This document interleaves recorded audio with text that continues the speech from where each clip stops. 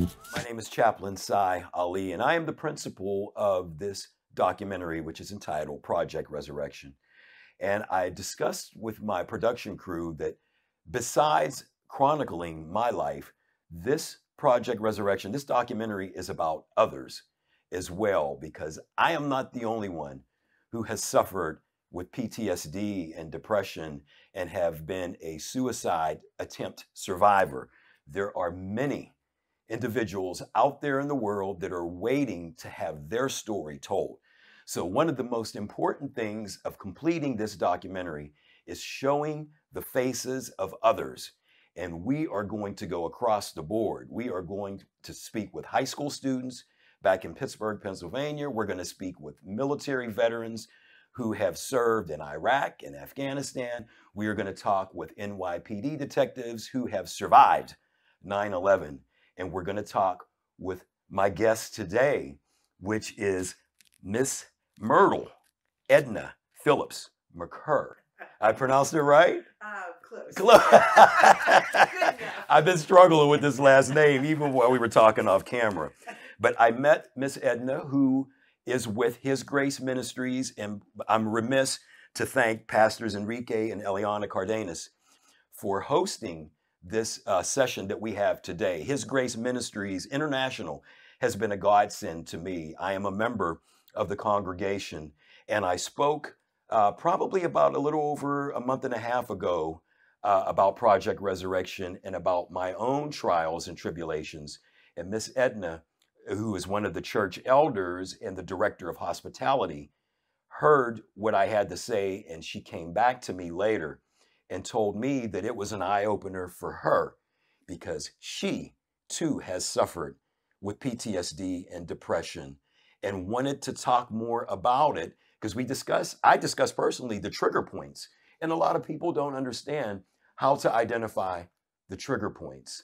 I want to welcome you to this session, and I thank you profusely for being able to talk about your own trials and tribulations because it sheds a light. It's not only me, it's not only military people, it can be citizens of this country who have gone through the things you have. And when you sent me your bio and your timeline, I was amazed of the things that you went through. Welcome. You were talking about the hip. Yes. And how that affected you as a young child and the things that you had to do to kind of circumvent. It sounds like you didn't let it bother you a whole lot. I couldn't. I had parents that were kind of overprotective in some ways, and that didn't sit well with me because I wanted to do everything like everybody else. But at the same time, they said, Edna, you can do and be anything that you want to be, and encouraged me to go do it. And boy, sometimes I think they wish that they had never told me I should ask questions. I'm sure they do. Now, how long were you in Alabama? My first 8 years. Okay. And then we lived through a series of traumatic events that affected my mother very badly. She was indirectly hit by lightning when I was about 4 years old or so, and almost died. And my sister and I thought she was dead. And a great aunt who was living with us, she brought her back. God brought her back. Did she resuscitate her? She used like smelling salts and cold. I don't know anything else, but and then later that year, our house was hit by a tornado with us in it, and we survived. It was actually the first house that I lived in. There was a log cabin that my grandfather built when he homesteaded the property. And so it goes back a ways. Right. And then from there, we moved into the house with my grandmother. But as far as the hip thing goes, once it was discovered that I had the hip dysplasia, they decided to try to fix my hips with a series of plaster Paris casts over 7 months. And once again, they couldn't keep me down, and I wore 3 of them out, pushing on a chair, trying to walk. That's amazing. So, yeah, but they did the technology in those days wasn't such anywhere like it is now. So they didn't realize that they should have put me in braces to keep them in the right position, because they had made little sockets where they weren't supposed to be, but I was still able to walk. and able to do most things that any other kids could. I couldn't jump high. I couldn't sit yoga fashion, and I think that was about it. I could do just about anything else anybody else could. So I never thought of myself as different, but at the same time, I thought there was something wrong with me when I heard my parents arguing and blaming each other. And they never knew that I knew that. Yeah. They never knew. That was something you just kept tucked away. Yes. And I tucked it away so well that it was like I got older and I would get so far in life and I'd get knocked back down again. I'd get up and get knocked back down again. I couldn't get past a certain point, and I was determined to figure out why. And I find a lot of money at seminars and long events, sometimes a week, sometimes over the weekend, a long weekend, whatever. And that was when I remembered that conversation, and that was when the healing started. I was in my mid 40s, I think, mid to late 40s when that discovery, and that came back, that episode of when my parents were arguing and blaming. And I thought at that point there was something terribly wrong with me. Now, we talk about depression, and I know that you had, as you were pregnant with your first son, Richard Michael, you were telling me and listed in a bio that you were suffering depression then during the pregnancy. Yes. What do you think what do you think the trigger point was for that first wave of depression? That trigger point was the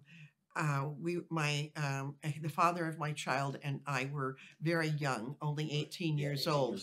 And if we hadn't been a couple of kids with our hormones out of whack, it would have never happened, you know? Right. Now, let me backtrack too, because the doctor did tell you that you would not be able to give birth, correct? Right. He didn't say definitively that it was highly unlikely when I was 17 that I wouldn't be able to get pregnant. So stiff upper lip, I'll be a career woman. Okay. My sister will have the kids. Well, she never did. And God gave me 4. 4 boys. 4 wonderful, healthy sons. And 12 grandchildren. And another one on the way. And one on the way. Yeah. So you proved the doctors wrong. Absolutely. And this is going to be a series of things where you have proven science and things wrong, because you had several hip surgeries, correct?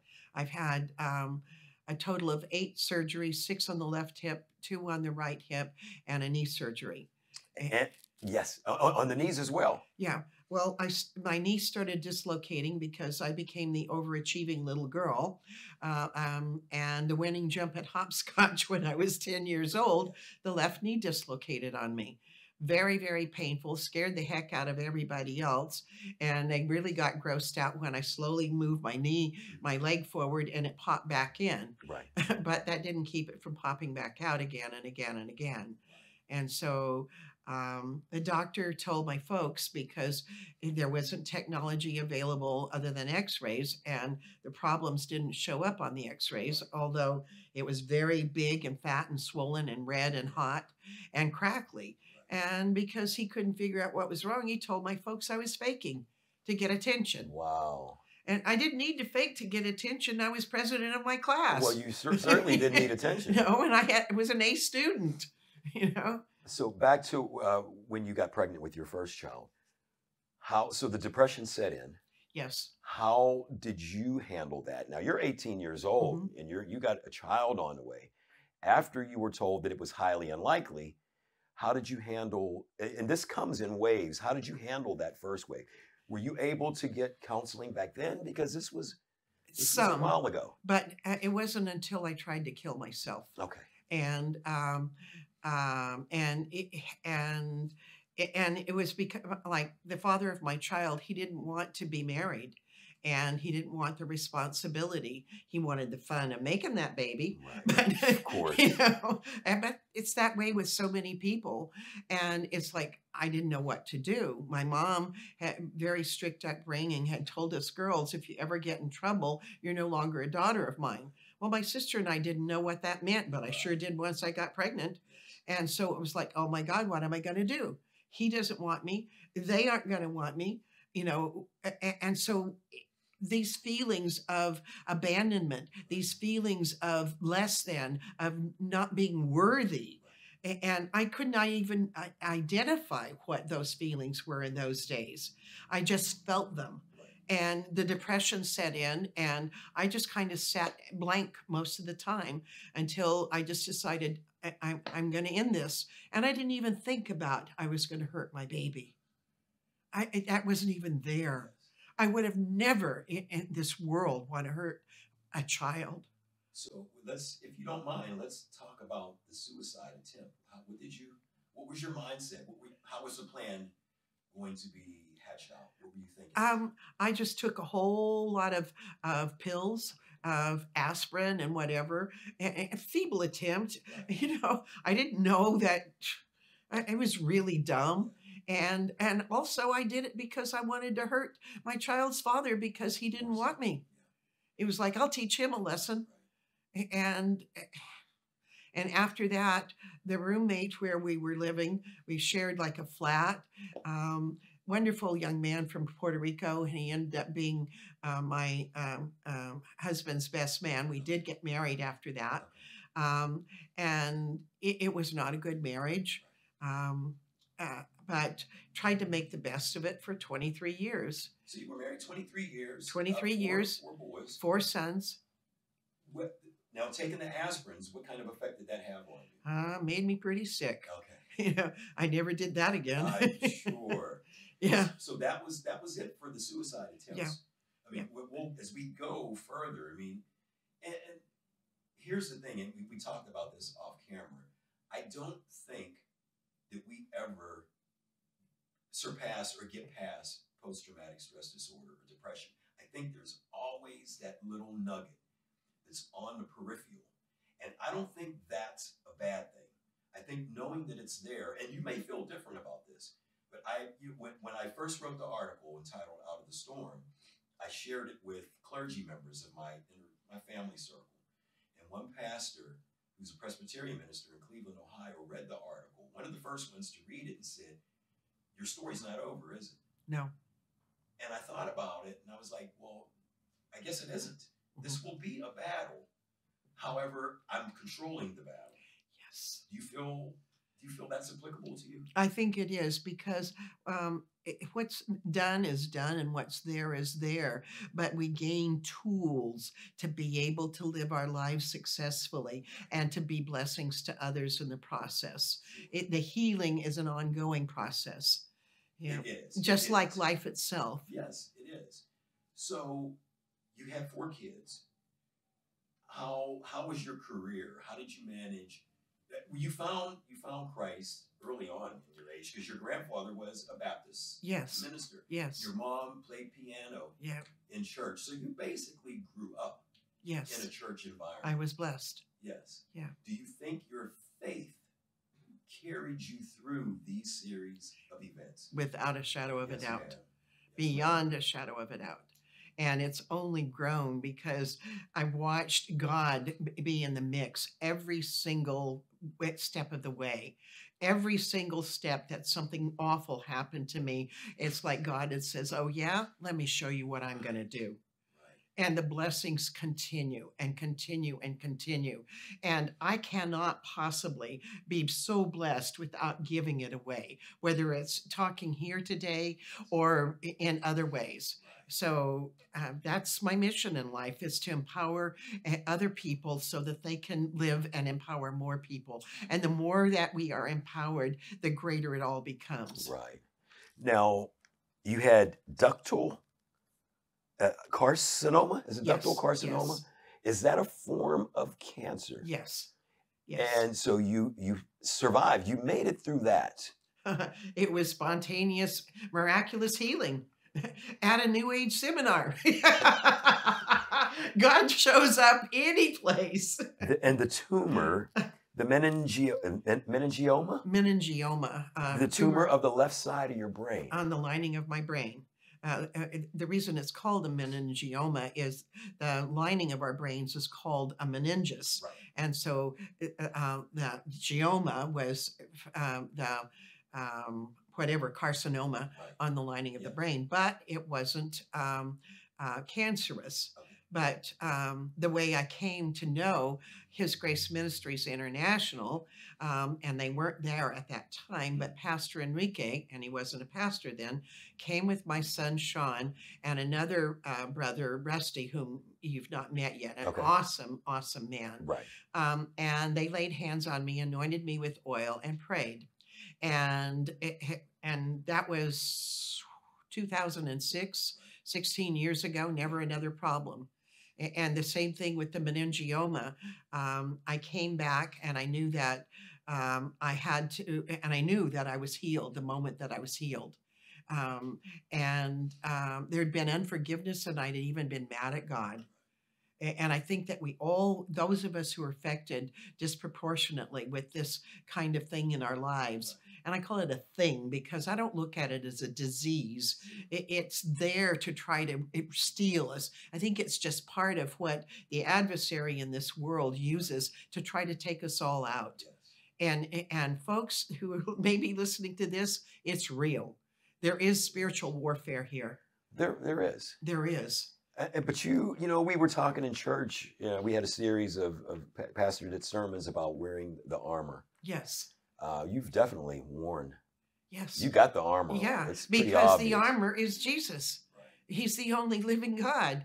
And if we don't have Him in our lives, we don't have anything. We don't have anything to stand on. We have no foundation to start. And with all that He has given me, all that God has given me, I have to give homage. I have to give honor to Jesus, because I would not be here today.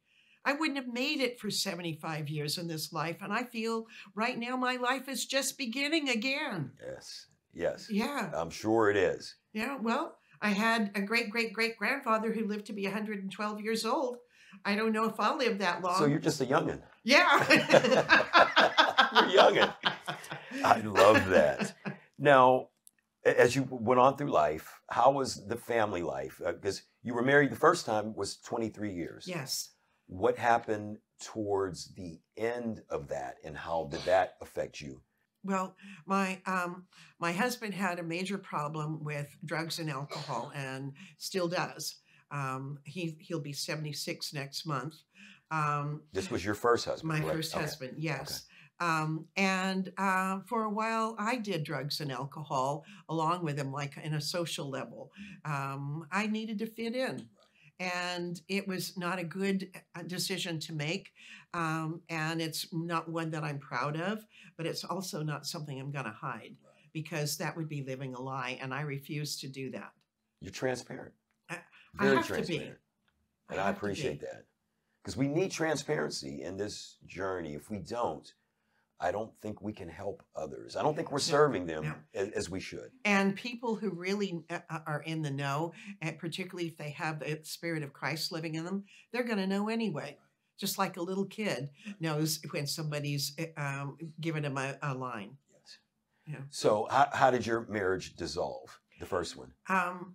He was very emotionally, mentally abusive when he was drinking, and his favorite thing was to put me down in front of other people, which just crushed me until finally. So it was emotional and verbal abuse. Yes, emotional and verbal. Did it ever get physical? No. Okay. One time I thought he was going to hit me, and that was when I was sitting on the edge of the bed just out of a shower, and I said to him, "We need help."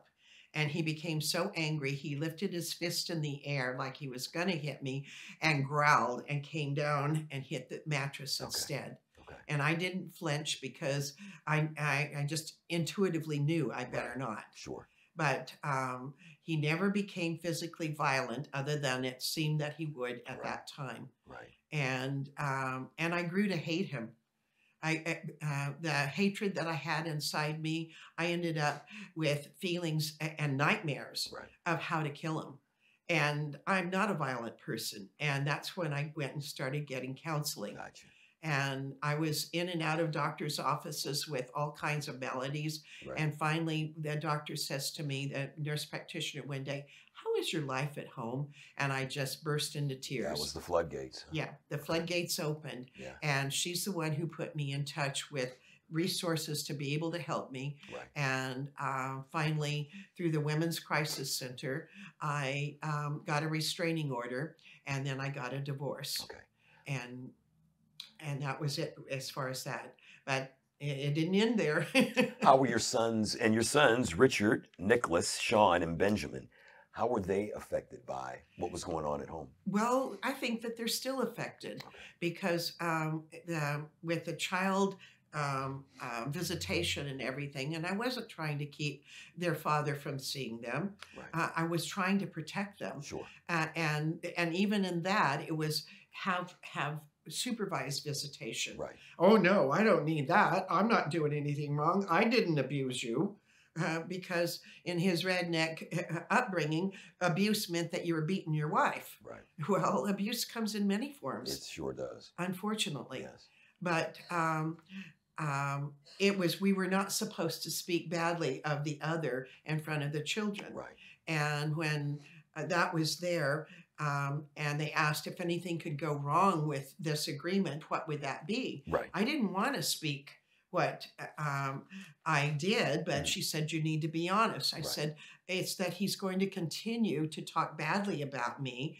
And it was horrible things that was abusive to a child. Because even if they had been true, it's slapping a child in the face when you talk badly like that to the child. Sure. And it was always, "Your mother flushed our family down the toilet. Your mother is out blanking around if you're there. I'm not going to see you as often as I could because your mother. Right. And she's the whore of Prunedale. She's this, she's that." And none of those things were true. Yeah. But if you can't accept responsibility for your drugging and drinking and your abusive behavior, if you always blame somebody else, you never have to be responsible. Now, in April of 2002, I see in your timeline that you were diagnosed with PTSD. Yes. How did that manifest? Was it because of the marriage? No, the marriage had dissolved. Okay, by then. Let's see. The marriage dissolved in 1988 or 89. Okay. That came about because I had been the director of the Franciscan Workers of Junipero Serra. Okay. It's a multi-unit 501c3 corporation ministry that oversees programs for homeless and marginalized people. Gotcha. And also marginalized, we had programs at the farm labor camps down in Soledad and Gonzales with after-school programs for the children. Gotcha. Well, there had been a real upheaval with one of the founders had an affair with one of the young staff members and blamed his wife, and everything fell apart. I was the only remaining staff member that didn't either leave in disgust or didn't get ran off by him. Okay. And so I suffered tremendous adversity holding on and keeping things together there until finally I went out on a leave of stress. That was in December, but I officially resigned in April. Okay. And I had a year with counseling and a year of just being able to chill out, so to speak. Decompress? Yeah, to decompress. Yeah. And but that's how that all came about. And during that time, the counselor that I was seeing in conjunction with my doctor said PTSD, because she asked me, similar to what you asked me for with the bioinfo, can you give me some background information? And I came in after she'd read it, and she says, "You're amazing. This is incredible. You're amazing." And I'm going, "What?" Because for me, I only did what I had to do. I picked myself up each time, dusted myself off, and kept on going. Sure. I didn't have time to sit and cry in my beer, and I don't drink. Right, right, absolutely. And I had 3 youngsters because my eldest son was 12 years older. He was like 22 when the marriage broke up. And even he thought that I was crazy. Right. Even he thought that I was out there because he'd grown up with that abuse in his life and Right. didn't know that his mother was being abused. So, excuse the pause there, but so you were diagnosed with depression at an early age, Yes. and it manifested into 2002. And I think I may have asked this in another way. Do you think you've always had it? Or do you think it was just the trigger points and the things that happened in your life that maybe Yes. recirculated Yes. and got Yes. that going? Yeah. Each time I have this indomitable pioneering spirit in me. I think probably from my ancestors coming, one of my ancestors, it was traced all the way back to the 1630s with Elder Winthrop and the Right. Puritans, not the Pilgrims, Okay. coming over from the Wales. Mhm. And that was Reverend George Phillips. Okay. And he's on the ship's log. Also, history goes all the way back to that point. Right.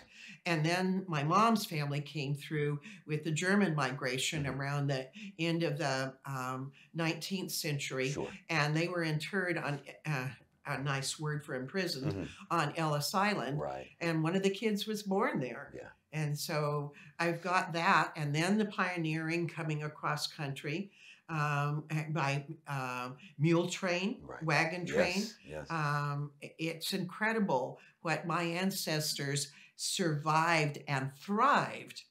And they thrived because they banded together like we're supposed to. We're told in God's word that live the golden rule, and they did. So you think the lineage of your ancestors has helped strengthen you? It sounds like Yes. there's a lot of resolve in the lineage of Yes. the family. Yes.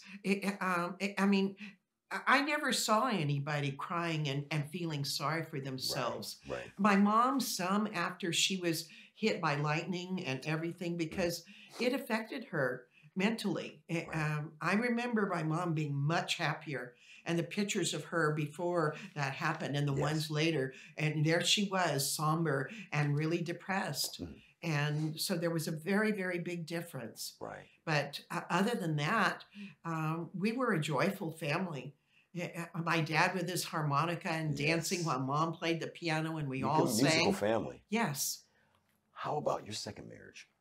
Second marriage. Tell us a little bit about that. Yeah. I met Scott. That would be, we were married in November of 2013, almost 9 years ago now. And I met him 4 years before we were married. And then we served in ministries together at a little church in Prunedale. Right. And he struck me as someone who was a godly man, upright, ready to help anybody and everybody. And I had no hint that there was mental illness there, because he hid it really well. And he was also, with meds, very able to maintain an equilibrium in his life and work and serve. When did you find out that he was diagnosed as bipolar? Is that correct? After we were married. How long? In the first week. Oh, so you found out relatively quick. Yeah, but I didn't know what to do with it. It's like, I'm from the old school, and I also believe that God asks us to do, that you're married, you do everything to make it work. Right. And I did, but he had other ideas. And I'm not going to diss him, as my kids might say. Right. I'm not going to be disrespectful. Sure. Because I don't know if it was deliberate or not. Right. But shortly afterwards, he asked me if I would help him get off of his meds. And I had no idea what I was getting into. But I've learned since that most people who are bipolar, that they don't realize how extreme that those extremes are, and how negatively it affects everyone around them. Right. So I knew from my brother had taken psychiatric meds, and that's another story entirely. Right. My brother would do things of just stopping taking them so that he would have psychotic episodes Right. so that he could continue to draw money. That was my brother. Sure. And Scott wasn't that way. Scott liked to work and he liked to do things with his hands. And that was how he showed his love. Right. But he just rejected me as a wife. And that was the constant rejection over and over and over and over again. But he had this facade that in public, his arm around me, and we were the perfect couple. Right. And I was just inside. And at the same time, I didn't want to let people think badly about my husband. So I went along with it. And you were married 8 years. 8 years. 8 years you went through that. 8 years. And then finally, when he left a year ago, without even saying anything, literal abandonment, I was more disabled than I am now. I could only walk with the walker, and I barely could get around with that because rejection and no physical touch, it impairs a person. It's like babies who are in an orphanage that are only held when it's necessary. Right. You know, you don't thrive, and I didn't thrive in our marriage. So how did the marriage end? He left totally unexpectedly. I learned later that he had been doing drugs because I found evidence of a stash in my car, and other people that he was with that he shouldn't have been with, and like living a double life. I call it a double agent. Right. You know, in one hand, this godly man leading men's breakfast and doing this and preaching down at Victory Mission, and I led the worship. But on the other hand, the demons. Yeah, demons. Yes, quite literally. And there were good times, but the roller coaster of the bad times far outweighed the good. Yeah. And still I was trying to stick in there. Still we were in marriage counseling. Right. And I guess there was something that snapped in him, and he just took off one night, and I didn't even know he was gone during the COVID thing. And I was on the phone with one of my sons that both him and his daughter had been with COVID. And the next day I found that 12 members of my family had COVID. And all of a sudden I've got this abandonment issue. I've got, how am I going to pay the rent? How am I going to make the car payments? How? Right. And then he emptied the bank accounts. And he did put that back, borrowed the money on a credit card, you know. And then I'm looking at all these things that he's doing with credit cards and buying cars and lying to people. It was all fraud to get by. Right. But when you've learned to do those kinds of things and your focus is only on you and not on the other person, or really honestly on other people, then it just changes everything. Now, you told me off camera that the community really stepped up on your behalf. Can you talk a little bit about that? Yes. I don't, there aren't words enough to express the gratitude in my heart. I had a friend approach me less than a week later. Our businesses have thrived this year, Edna. We want to pay half of your rent for the next 6 months, and they did for 7. I want to help you here. I'm going to pay for this. I'm going to pay for that. Even the manager where I live, Edna, there's a program that I think might be able to help you. Well, they couldn't because it was about COVID, and so I didn't qualify. Right. But I think that maybe God didn't allow that because he wanted me to see beyond a shadow of a doubt that he wasn't going to let me fall through the cracks. Yes. And he didn't. Yeah. He didn't. And we talked about that. You and I both talked about that because sometimes we think less of ourselves than God actually thinks of us. Fortunately. Yeah. Fortunately for me and fortunately for you that we're wearing that armor. Yes. And that pulls us through, even though we don't think sometimes. I didn't think I was going to pull through. Yeah. But yet, by his grace, I'm here. By his grace, I am too. And you're here. By his grace and only by his grace. And we get to share this story. Yes. What would you, if this documentary makes it onto a worldwide platform or stage, what would you, Miss Edna, tell folks out there? Never stop believing. Never doubt that Jesus is real. Never doubt that he is the only true living God. That there are other religions out there, and I'm not disrespecting anyone and their choices, because everyone has a choice. But if you can choose the real, why not choose the real? Because he has shown me in every possible way. He saved my life over and over and over and over again. Absolutely. He's brought me through trial and tribulation after trial and tribulation. He's healed me of breast cancer. He's healed me of the tumor on the lining of my brain. Pastor Enrique and Rusty and my son, the three that came and prayed for me when I was healed of the meningioma, they came and I'd had COVID and it was really bad. But I went to the hospital and the doctor was honest with me and he says, I have nothing that I can offer you that's going to help you. Miss Edna, I want to thank you for at least spending this time this Sunday afternoon, because your words are going to matter.